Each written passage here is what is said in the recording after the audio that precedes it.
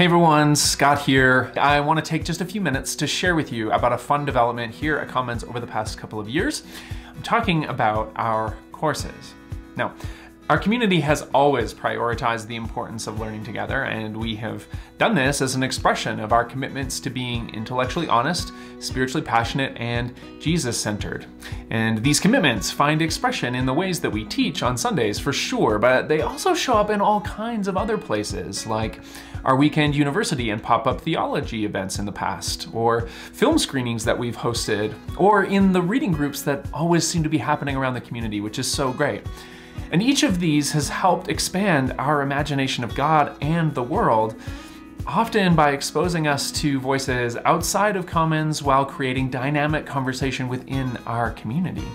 So rewind to early 2020, when our opportunities for connection really started to narrow. And as a team, we realized that we needed to be creative in making new spaces for us to continue learning. And one of the ways that we did this was to organize courses. And here's a couple examples. We organized a marriage relationship course that's now running its third cohort, providing support to more than 40 couples in our community. We also revamped our popular backstory class into a new Jesus-centered theology course. And then over the next couple of years, we've actually added some other options. Some are really practical, like our Theology of Work course that investigates the connection between faith and professional and domestic life. Our Prayer Apprentice course that exposes participants to different Christian prayer techniques and gets you practicing. Now, in addition to these, we continue to craft future plans. We've got an expanding theologies course coming later this spring, which is going to invite us to hear from voices in our tradition that have often been marginalized. And we are also working on a society series that's going to explore the relationship between faith and this Canadian culture that we live in, which is going to be super fun. Now, we have run courses online and in person over the past couple of years, and we will continue to offer a hybrid model whenever possible moving forward. And this is part of our continuing commitment to make connection accessible and help as many of you be able to join in when you can.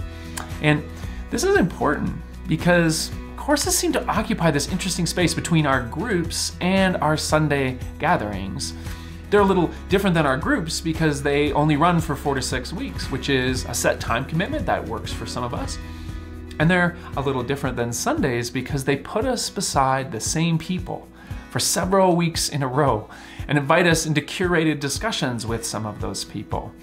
And this has been so helpful during all the adaptation and change that we have gone through together, but I think it might just be important for the days ahead too.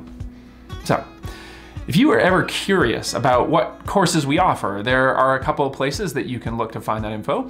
There's an events section in our journal that offers some descriptions if you're curious, but if you want to learn more and register for a particular course, I invite you to head over to our website, click on the Next Steps tab at the top, and link there to our events page.